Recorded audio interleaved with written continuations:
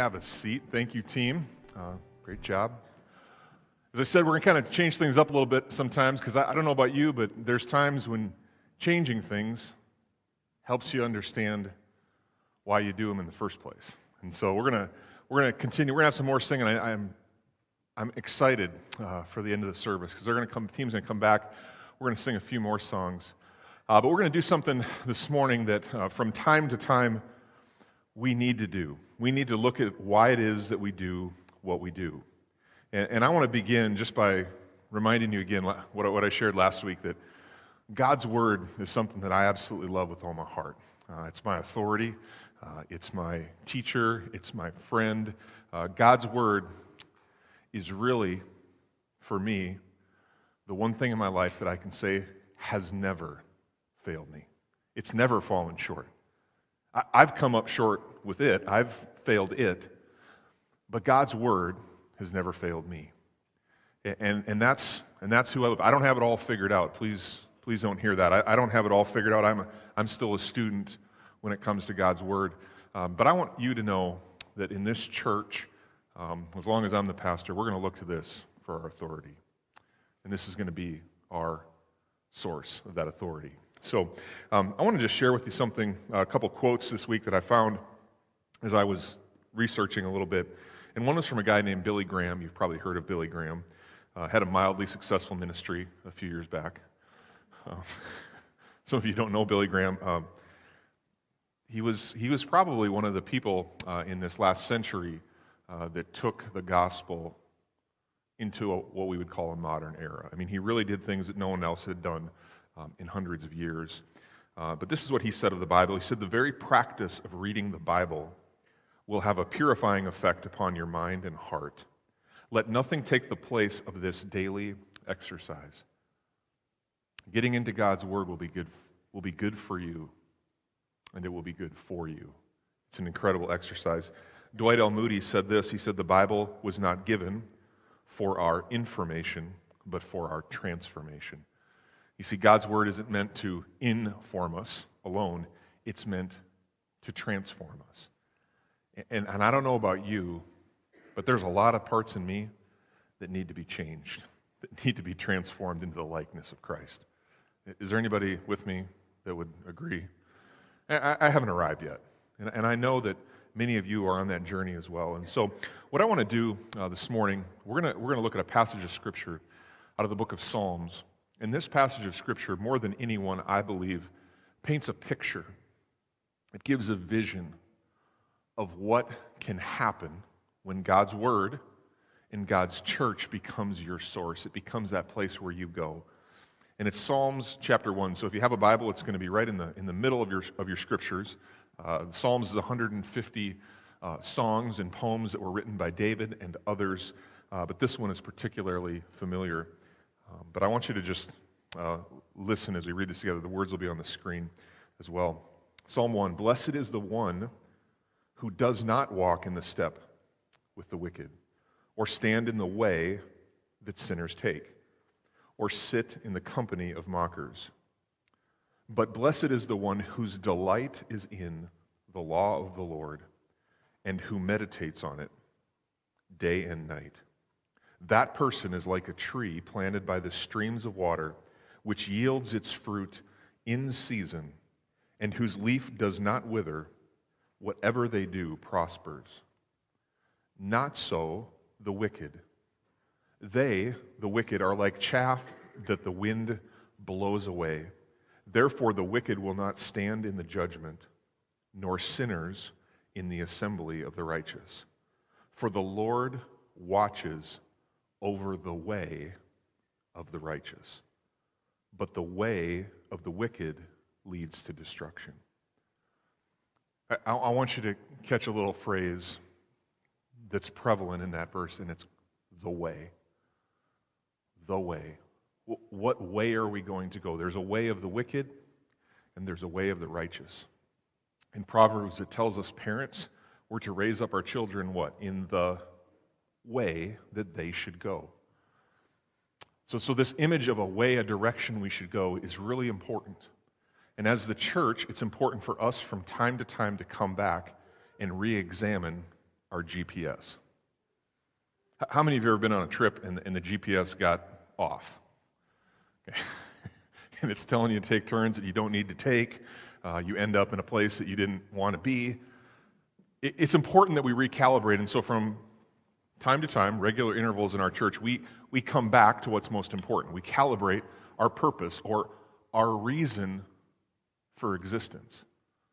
Another way of saying that, our way of being. You see, it's more than just a set of organizational principles and sermons and songs. It's actually a lifestyle that we're called to. Jesus didn't call us to give a certain amount of time on a certain day of the week to honor Him. He's actually called us to a completely different lifestyle. And so as the church, we need to come back to this, and we're going to be doing that this morning as we begin this series called King Jesus. And so I'm going to go ahead and do a little drawing, if you guys will humor me. You can talk back, okay, if you like something. At the first service, I did really good, so I'm hoping that my art can be as impactful as it was at the first service.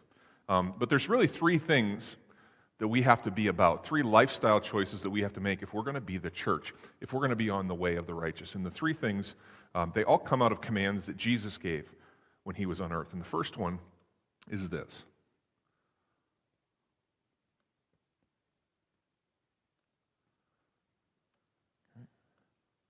It's simply to love God. We call that worship, magnification, lifting up the name of Jesus. Our lives need to be a worship to our God. Loving God is our function. It's our purpose as human beings. God created us to worship Him, and one day He's going to gather all of the nations, all of the people, red and yellow, black and white, everyone from all corners of the earth to worship Him for eternity. And so what we're doing when we come together and we sing songs, we're not just kind of singing some songs to kind of get through the first part of the service. Okay? It's not about entertainment. It's about practicing for our eternal occupation, which will be singing praise to our God and Creator. Okay? So loving God is a big deal. It's a huge deal. Now, it begins it's not just about here, it's about our whole week. And so what I'm doing this week is just laid on my heart. I'm going to do this, and I'm going to invite you to be a part of this. We always say church begins when you leave, not when you come. But I'm going to encourage you. Tomorrow is April 1st, or April Fool's Day, and this is no joke. What I'm going to encourage our church to do is to consider going on a 21-day fast from April 1st to April 21st, which is Easter Sunday. Okay? And here's the purpose of it. It's not to get healthier or to lose some weight, although I could use that. And the thing that I'm choosing to fast from is actually a particular food. The donut thing's going good, by the way. It's really going good. Had one slip up on accident. But I've chosen something. It was an accident. It wasn't even my fault. It was my wife's fault. Where's she? Okay, anyway. But here's what I want to encourage you. Consider something. It might be something related to your social media. It might be something related to a relationship. It might be something related to maybe a program that you watch on TV or a personal discipline. Fasting is simply taking one thing and putting it off to the side, putting the pause button on it, and intentionally for a time, and devoting that time that you'd normally spend maybe on Facebook or eating, in my case, and devoting it to prayer and to the reading of God's Word. It doesn't have to be something elaborate. It just has to be something that you offer to God as a sacrifice of praise. Now, I'm excited for you. I'm not going to be checking up on you, but I think it'd be cool as a church if we could do that for 21 days. Next Sunday, we're going to be launching another little corporate initiative, I guess you could say. We're going to be doing a reading plan together. We're going to be doing a 14-day reading plan leading up to the 14 days. So from Monday, April 8th to Sunday, April 21st, Easter Sunday, we're going to do the last 14 days of the life of Christ leading up to His crucifixion. We're going to be looking at God's Word all together, all on the same page throughout those 14 days. And so we won't start that till next Monday, But if you don't have the YouVersion Bible app, I really want to encourage you to download that on your phone so we can do that together as a church and we can read the Word together. And then April 21st, we're talking about worship now, loving God. We're going to gather together to celebrate the resurrection of Jesus Christ. And so in order for us to accommodate all of the people, we're going to have an extra service. We'll have a service at 7:30 a.m. We'll have one at 9 and one at 11. And so really want to encourage you to be a part of that. So that's the first one, love God. That's worship. Okay, we do that corporately on a Sunday morning. We also do that privately, individual worship. And so we're really going to try to highlight that over the next 3 weeks. Here's the second purpose, the second reason that we exist as a church.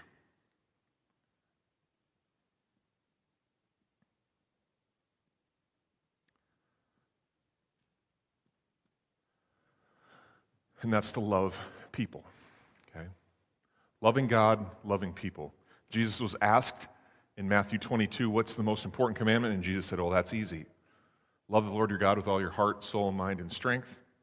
And the second is like it. See, he turned the question on purpose because he was making a point. The second is like it. Love your neighbor as yourself. Let's celebrate. We love God and we love people. That's what we call ministry. Last week, I encouraged you to think about somebody who doesn't have a church home, who doesn't have a relationship maybe with Christ, to begin to pray for them, to begin to ask God to open up a door where you could speak into their life. And then I asked you to consider talking with them, maybe just have a conversation with them, prayerfully asking them maybe what their plans are to celebrate Easter. And then thirdly, to go ahead and invite them and have them come with you to church, have them join you to celebrate really the Super Bowl Sunday of our church. So that's people. That's about loving people. A friend of mine that recently invited him to come to church. He hasn't come yet, but guess what? I'm going to keep inviting him. I'm going to keep praying for him. I'm going to keep talking to him because I believe that God wants to do something in his life. So loving God, loving people. Here's something else I need you to know about loving people. At Celebrate, we're about relationships. We're about people, especially little people. Okay, and over the last several months, we've had what I would call an explosion of little people. Okay, most churches our size, in a community our size, 18 to 20% of their total attendance is birth through elementary school. 18 to 20%. Well, our percentage over the last year is pushing 35%. Okay, so when this building was built, it wasn't necessary. We knew it was going to be probably 25 to 28%, but we've been really, really blessed to see the number of young kids that are coming, families that are coming and bringing their kids. 3 weeks ago, when we had our Daylight Savings Sunday, which is typically a service that's, people kind of sleep in that week for some reason. We had 33 kids just in our preschool area. And there's some folks here that serve in preschool. Go ahead, raise your hands. Those of you that serve in the nursery and preschool, go ahead and raise your hands. Oh, come on, raise them up. Thank for these folks. It gets a little tight in there. And so God's blessed us. The leadership of the church, we got together, we talked about this issue, and they said, well, I got an idea. John, let's kick you out of your office. So I no longer have an office in the church anymore. That's going to be our new nursery, okay? And so we've got people in the church that are working on that. They've already got the carpet laid, or they're getting the carpet laid. They've got the wall cut, and we're going to expand our nursery. So the current nursery and preschool is going to expand so that we can accommodate all of our little folks and all of our big folks that are helping because we really need more space. And we believe that's where God's leading us to reaching the next generation. So, obviously, I want to encourage you, as we're loving people in our community, that's a need. You can be praying for that. A way that you can participate, not everybody's wired to serve in children's ministry. Many of you here know what I'm talking about. You're like, I can't do that. Okay, well, in order to do things, in order to help reach people, it takes money. It takes resources. So if you're a person that's part of our church, many of you do this, and we're thankful for that. You can return to the church. A tithe, 10% is what the Bible talks about of what God's given to you, returning a portion of that for the ministry of His church. And so I want to encourage you, that's a way you can worship and simultaneously love and care for people. So it's a really great thing. I'd ask you to consider that. If you're a guest here, of course, you're welcome to be here. It's not something that you have to do. I'm just trying to do that because I know when you put God first in your finances, everything else comes into order. However, if God's not first in every area of your life, including your finances, everything becomes out of order. So putting Him first, setting aside that 10% is huge because it's worship. It's honoring God. It's also, as part of the church, allows us to love people. Some of you know this already, but this year alone, we've given, I don't have the exact number. It's around, since May 1st of last year, it's around $18,000 that you have given to immediate local needs and global needs. Just 2 weeks ago, you can clap for that. That's good. Because of everything that comes in, the first 10% in this church is set aside to give to local and immediate needs. And we believe that this community has needs, and I believe because we're committed to that those needs come to us. Just 2 weeks ago, we had a gal who had a flood in her basement. Doesn't have the resources, capacity to clean it up, and so we were able to help her clean that up and pay for the cleanup. Yesterday, a group of men from the church were able to go over and help her move a few of the larger items out of the basement and help her just get back on her feet. That's what the church does. Okay, that's loving people. And that's what you get to be a part of. Here's the other thing that I want you to consider. Maybe you are a person, you say, I do love working with kids. I love being a part of that. We would encourage you. You have a little card on your chair. Go ahead and fill that out. Just put your name, your contact information, and write kids on there. We'd love to connect you in our children's ministry to help meet the needs and teach those kids about Jesus. Here's the myth. People think that my job is the hardest job. It's not. Because I'm babysitting adults, and you guys, for the most part, are pretty compliant. I'm babysitting you, okay? The real work of God that He's doing in this church happens on the other side of the wall in the nursery, the preschool and the elementary. Because those are the hearts that are genuinely soft and genuinely are learning things. And not that you guys aren't, but as you grow older, there's a tendency to put the walls up, correct? Some of you know what I'm talking about. Some of you are putting your walls up right now. But the most important ministry in our church is our children's ministry. And so if you have a capacity or a passion or a desire to serve, fill out one of these cards, fill out one of these. We'd love to get you connected, get you plugged in serving. And many of you are doing that. Love God, love people. Is everybody with me so far? I said this at the first service, by the way, too, and don't wait for me or someone to tell you what to do. Listen to God. Ask Him, God, what can I do? This week, I don't know what it means, but I drove past McCarty Park, and someone said, that's a mess. And I began to think about, how is that going to get cleaned up? And the thought occurred to me, I don't have a plan, I don't have anything like this, but what if the church or churches in our community could come together and help clean that up? Because it's kind of a mess. What if we could do that? Now, I don't know what that means, but it just occurred to me. What's God telling you? What's occurred to you about how you could love people in your community? You see, if you're open to it, God's going to give you those ideas. He's going to give you those urgings and promptings. And maybe it's something you could do. Okay?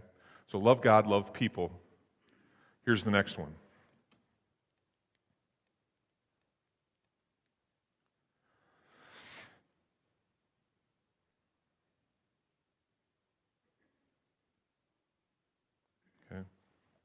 Make disciples. There's two kinds of people in our world.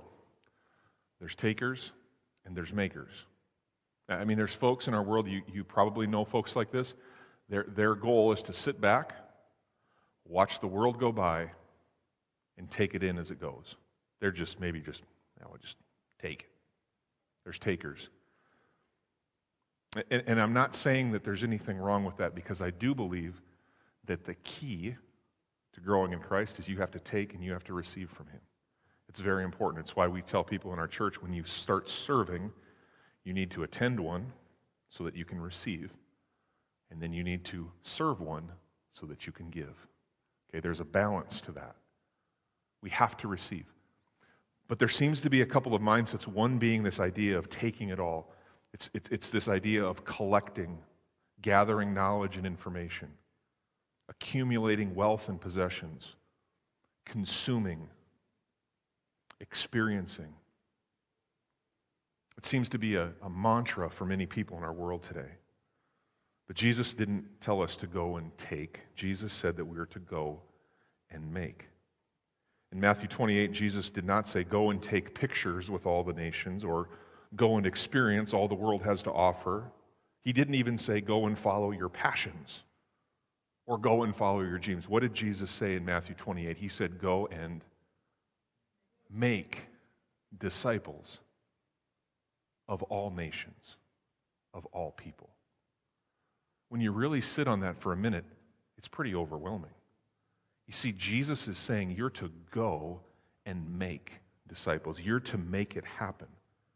What's the number one way for us to do this, to make disciples? It's through life groups. Last year at this time, we had 6 life groups.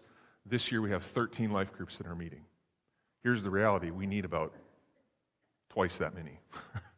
Plus, my goal is that we'd have 30 by the end of the year. But we need people that are willing to say, hey, I'll host a life group. I've got 2 friends that I could invite over and we can have a life group. That's really all it is. Okay? Beginning to grow in community. That's what a life group is. On Sundays, we gather and then we scatter. We've talked about this. We huddle up and then we hustle out into the world. Everything that you need cannot be provided here on a Sunday morning. For you to make disciples of all nations, you have to first make a disciple of yourself. And a disciple is someone who's committed to learning and growing. A disciple is someone who's saying, you know what, I got to get this book, not into my life, but I have to get my life into this book. A disciple is someone who learns of Jesus. I want to share something with you that might be surprising to you. It was shocking to me when I heard this. But did you know that 70% of all new retail spaces, in other words, 70% of all new retail buildings that have been built in the United States since 2016. Okay, so you got the picture? 2 years, or 3 years. 70% of all new retail space has gone to one retail chain. It's the number one grossing retail chain in our country. Would anybody like to take a guess the name of that retail chain? Close. Same concept, different generation. Dollar General. Dollar General has 70% of new retail space belongs to Dollar General since 2016. It's crazy. Number one retailer of all time. And here's the reality. Dollar General has realized the need, and they're going to meet it. They're approaching communities like Brandon, Garrettson, and they're saying, you know what, there's a need, and we're going to fill it. We're going to do everything we can. And what I love about Dollar General, I've been doing a little bit of study about them. In their hiring process, do you know what the number one thing is that they look for in an employee? No. It's not a smile, it's not customer service. The number one thing they look for is someone who walks quickly wherever they go. They won't hire somebody that walks slow. That's their number one hire. They're looking for industriousness. And as I think about that, I think to myself, I wonder if that's what we're looking for in the church. See, we're a part of a kingdom, God's kingdom. Jesus is bringing a new kingdom. Are we hustling about the business of building God's kingdom here on earth? Because if we understand that we're the body of Christ, do you think Jesus walked around like this? Or was he on mission? Was he focused? Did he hustle from place to place? I don't know, that's maybe a good theological question for many of us. You see, I believe Jesus lived his life on purpose. I believe that he was intentional. And this is where we're going to bring this together, because if these things are going to work, if this is going to be our lifestyle as a church, if we're going to love God, if we're going to love people and make disciples, we can't do it on our own. You see, there's a gaping hole in the middle, and this is what it's going to require.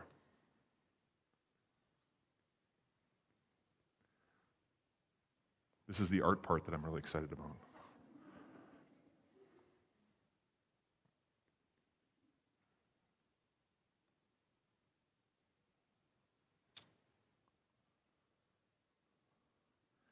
Is Jesus king?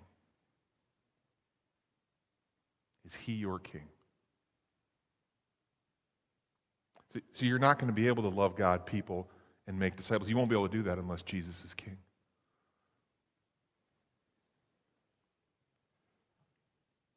It's another quote this week from the Bible that I found. It said this: the Bible isn't a storybook with many heroes.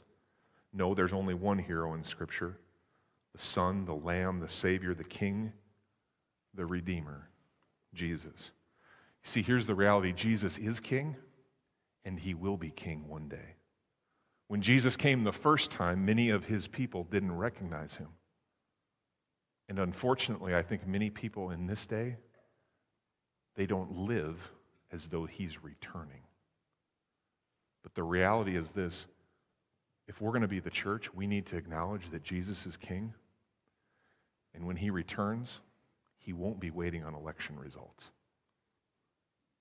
He's not waiting for our permission or our consent for him to take his kingdom. He is king. And the kingdom that he ushered in the first century wasn't what they had expected. They had expected a political takeover. But the Word of God gives us this picture of the King, Jesus. And in Zachariah chapter 9, this verse will be on the screen. Zachariah chapter 9, the prophet is painting a picture of what the kingdom of God is going to look like. And this is what he writes: "Rejoice, O people of Zion. Shout in triumph, O people of Jerusalem. Look, your king is coming to you.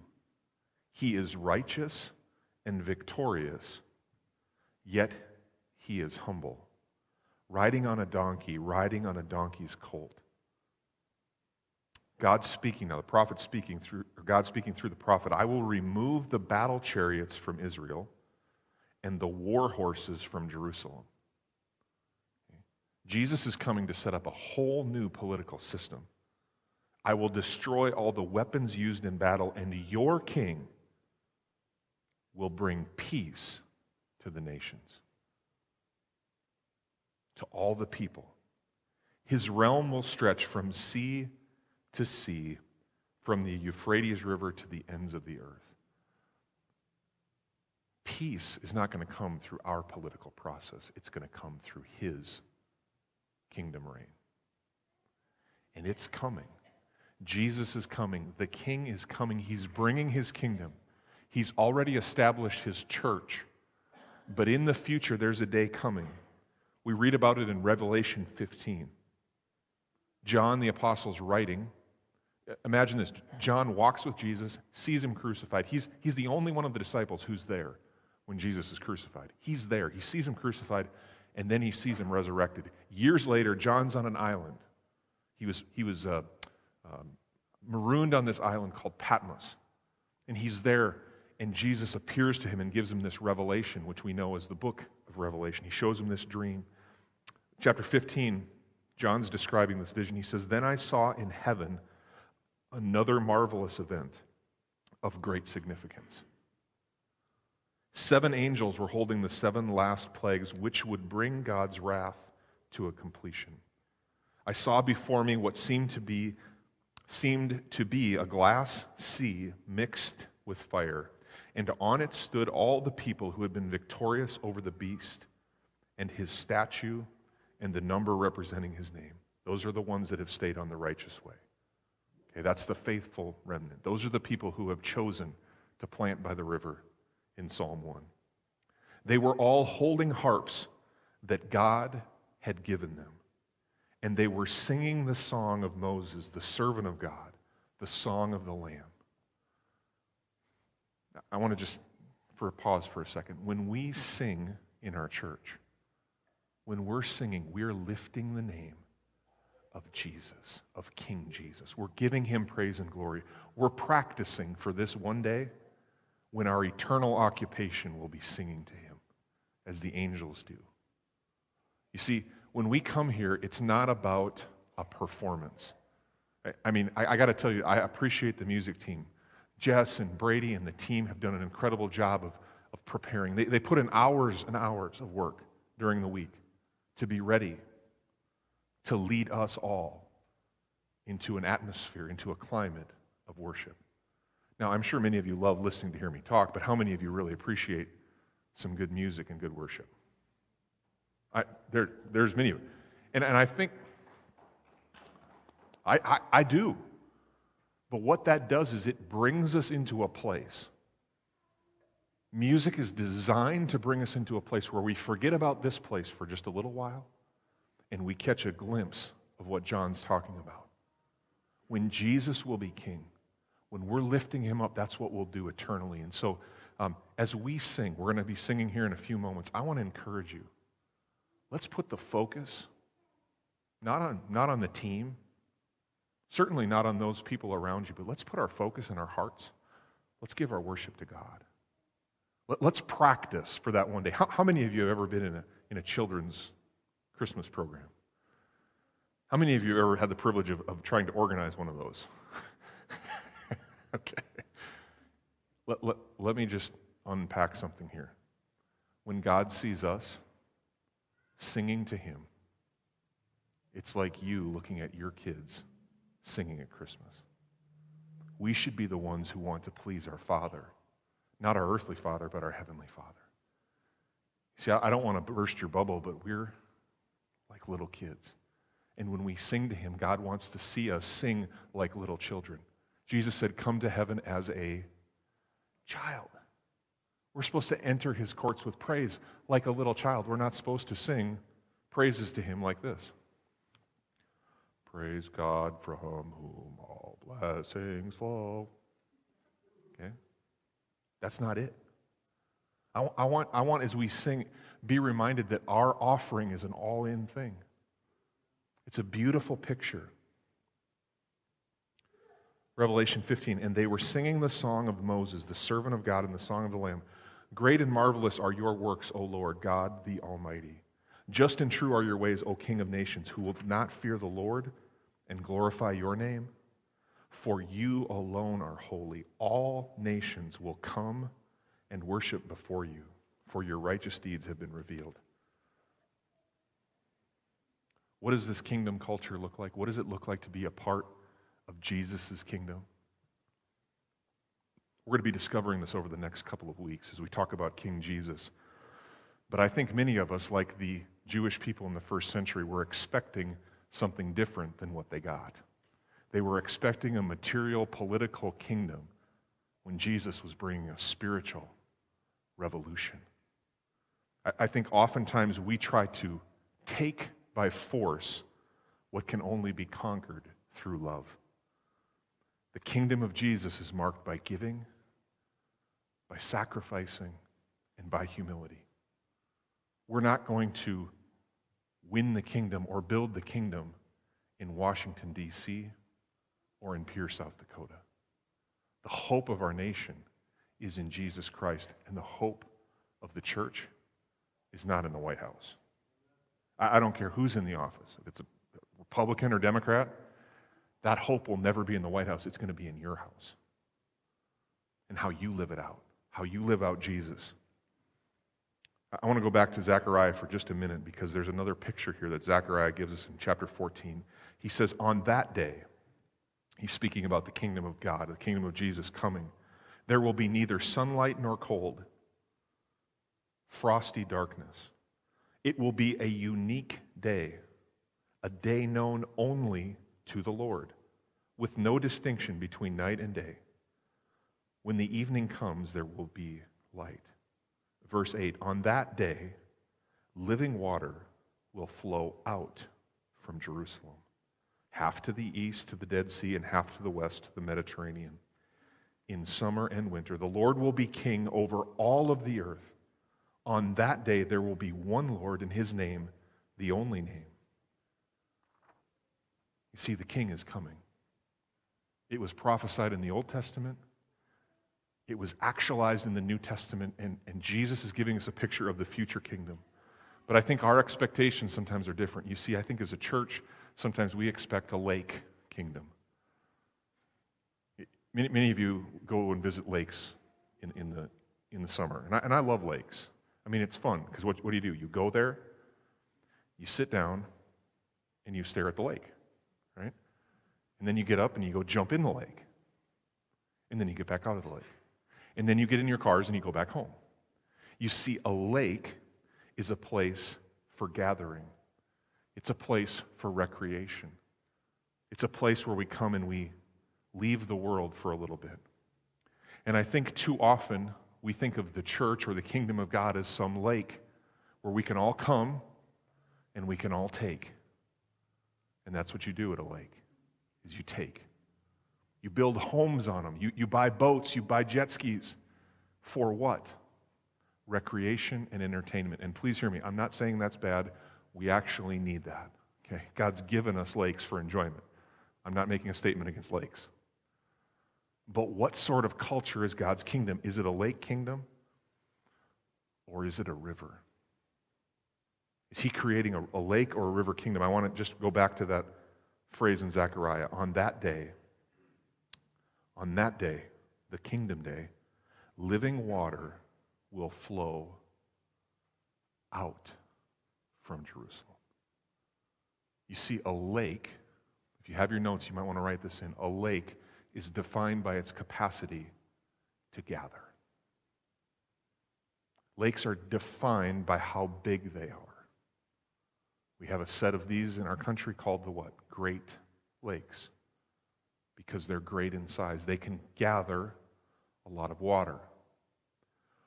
Rivers are defined by their capacity to send.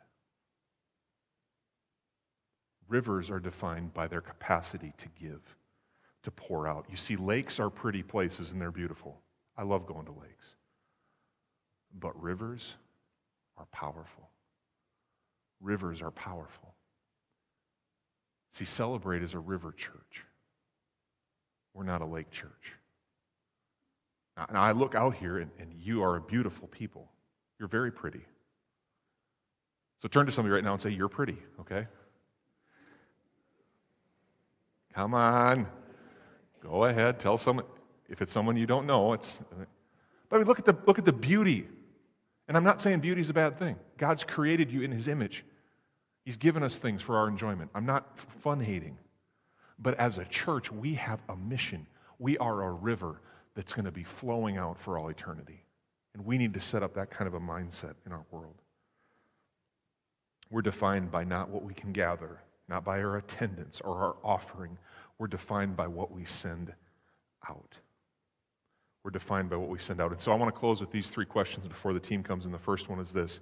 If we're going to be a sending church, if we are actually a kingdom church that's about sending, there's three questions that each of us must answer for ourselves.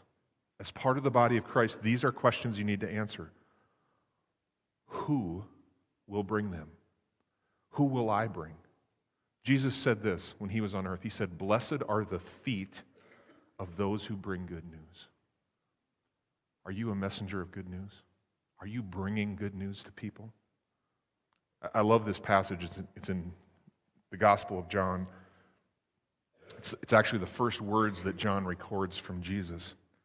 In verse 37 of chapter 1, it says this, when the two disciples heard him say this, they heard the word of Christ. So when they heard it, they followed Jesus. Turning around, Jesus saw them following and asked, I love this question, what do you want? Maybe that'd be a good question to ask yourself, to ask your spouse, to ask your friends, to ask your children, what is it that you want? That's what Jesus asked. They said, Rabbi, where are you staying? It's like where do we go to worship you? It's almost like they're asking, where are you staying? Here's what Jesus says, come and you will see. Come and you will see. So they went and saw where he was staying. And they spent that day with him. It was about 4 p.m. Verse 40. Andrew, Simon Peter's brother, was one of the two who heard what John had said and had followed Jesus. The first thing Andrew did was to find his brother Simon and tell him, we have found the Messiah. and he brought him to Jesus. Who are you bringing to Jesus? Now, they might not ever come to church. That's a possibility. But who are you bringing to Jesus? Maybe if you're not, maybe the reason is you haven't heard. Who are you bringing? If we're going to be ascending church, we got to be bringing church. We got to be bringing people to Jesus just like Andrew did. Here's the second one. How will they grow? How will I grow? See, I can't make a disciple if I'm not one myself. How will I grow? How will you grow? Let me give you the short answer. God's word. The written word, the spoken word, and then the living word. You see, this church is not about a preacher, it's about a people. And see, for each of us, we need to be in this book. We need to be letting it transform us. We need to have people speaking into our lives, and we need to be around people that can lead us back to this when we get off track. You see, what would happen if we became a church full of people who were full of the Word? And it just became how we thought, how we talked, and most importantly, how we lived. Charles Spurgeon said this. He said, "The Bible is not the light of the world. It's the light of the church. But the world does not, for the world does not read the Bible." Would you agree with that? The world doesn't pick this up. The world is ignorant of God's wisdom and His Word.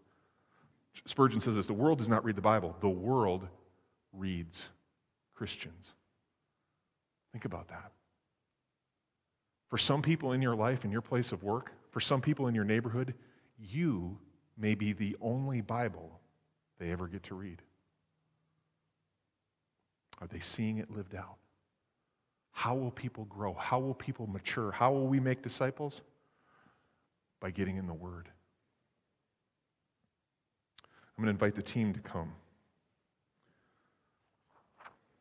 Because the last question is this. If you bring them and they grow, the last question is this, where will they go? Where will they go? It's a few months away now. It's about 6 weeks away. We're going to be having a graduation ceremony here at Brandon and many schools around. Do you know what I find interesting? For the most part, those of you that are in the education world, how many seniors after they graduate come back to school the next day? Would that be kind of weird? Like you have the graduation ceremony and then all of a sudden, oh wait, why are you back here? What do you do once you graduate? Once you cross that platform, what's the next step? You go. And I think too many of us have gotten caught in this circular thing of, well, I come to church every week, but you never go anywhere. See, the kingdom is about going. Jesus didn't say, stay and make disciples. Even though that's what the disciples did. They stayed in Jerusalem. Guess what happened after 12 years? They started getting persecuted.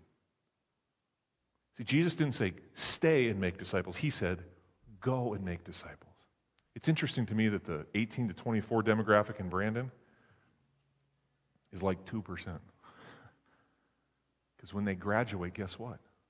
It's in their nature, it's in their heart to go. To go. And that's what we're to do as the church. As we grow in maturity, we are to be a people that goes. We're to be a going people. Bringing, growing, and going. Would you join me as we pray? Father, God, I ask that you would be working in your church. Father, we have your commands, we have your word, and we realize that it's not about us. It's about you. We exist, we are created for your purpose and for your glory. Father, I pray that as we enter into a time of worship and singing, Father, I pray that it wouldn't be about us, but they would be reminded that it is about you and your purpose for us, to love you, to love each other, your people, and to make disciples. people known not for what we take or what we gather, but a people known for what we can give and what we can surrender. We want to be that church. It's my prayer that we'd honor you today, Father, by our song.